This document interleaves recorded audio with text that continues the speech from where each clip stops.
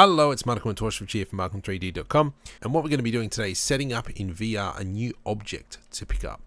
So first thing I'm going to do is let's just bring in a cylinder and let's just scale that down and bring it up.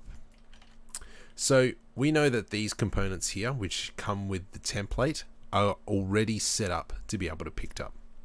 What I'm going to do is I'm going to edit that blueprint, and I'm going to set up, open up the cylinder, put it on the edge there so it's just easier to pick up.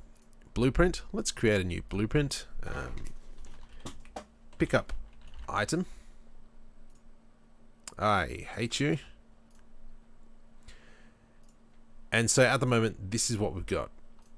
So if I come to our pickup cube blueprint and I copy all this, which is the core blueprint data, and bring it into here, Control V, we've got custom event, where here we've got event pickup and event drop.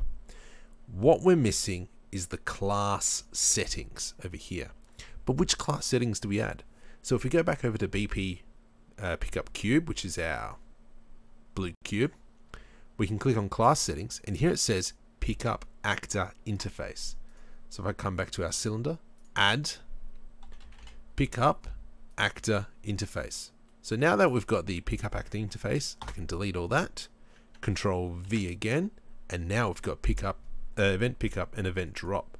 So if I go compile, and if our mesh was renamed to something differently, we would have needed to update this target and this target as well. So just be wary about that one.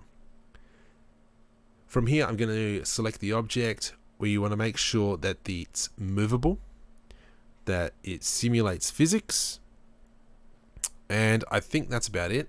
So compile, and play, and we should be good to go. And if we head over there and pick up the cylinder and throw it, there we go. It works fine.